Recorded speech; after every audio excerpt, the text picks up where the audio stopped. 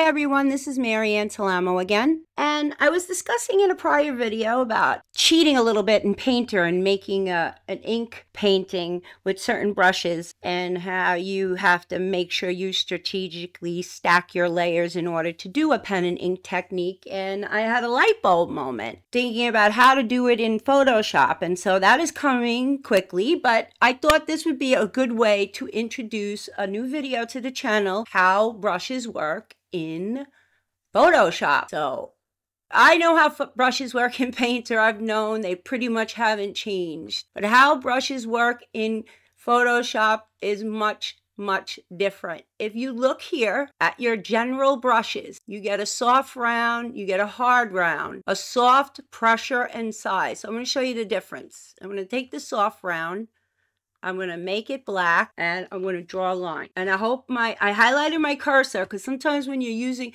now this document, I want you to look down here. This document is 22 by 20 inches at 300 ppi. And it's only at 12% this piece of paper. This is why we have the navigator open. We can quickly put it up to 16%, 25%, and you'll see how big the actual piece of paper is. It's the whole canvas. And you may be asking yourself, well, why is she using such a big piece of paper?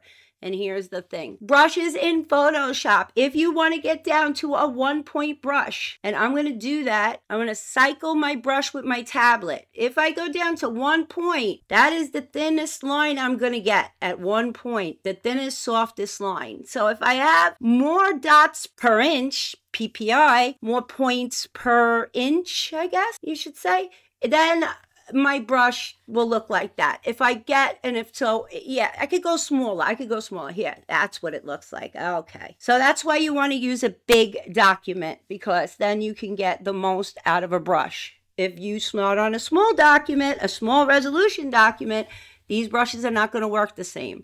I think you should use at least a document that is 20 by 24, maybe 16 by 20. I don't know if you could successfully paint on an image smaller than that. So now let's go into the hard round. See, so so here, unlike Painter, the brush tool is just the brush tool. You don't change brushes, you just use the brush and you change the drop down settings. So the hard round, what does the hard round look like? Okay, so the hard round, gonna make it big enough to make a big line.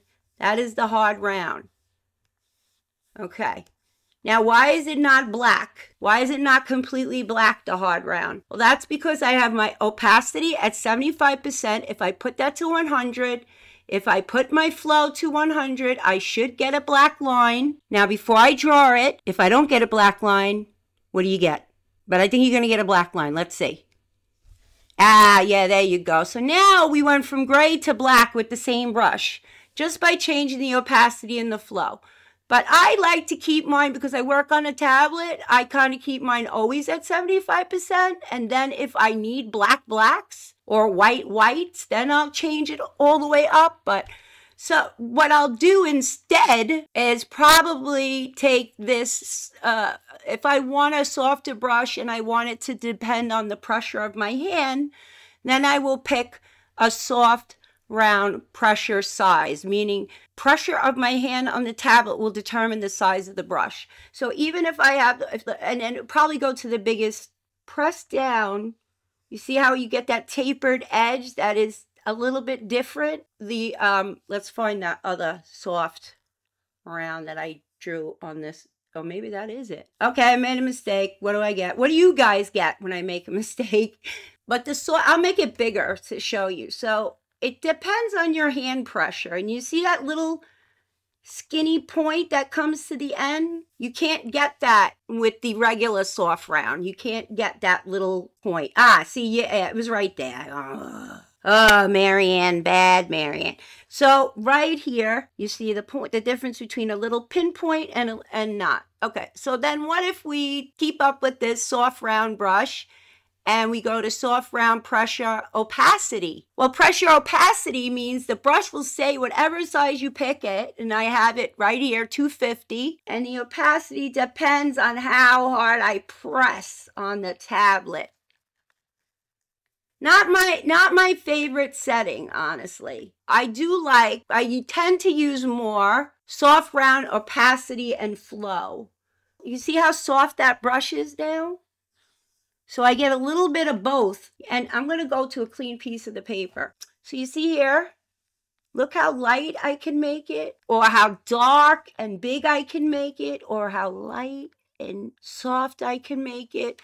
That's because I have soft, round, pressure, opacity, and flow. And the same thing for the hard round. It'll go in and out of opacity, in and out, I'm lifting my tablet. I'm lifting my tablet. I'm lifting my pen off my tablet. You can see it's making all these soft, round shapes. And if I press harder like this and I grind my pen, look at that, I can get, and then you can start layering it. See, that's the thing. If you have let's say you have full opacity at 100% and full flow at 100%, well, I'm just going to get a bunch of black there, no matter what brush. Well, no, if I use the pressure, I'm going to clean my piece of paper. Let's get a new, okay, here I have a new piece of paper.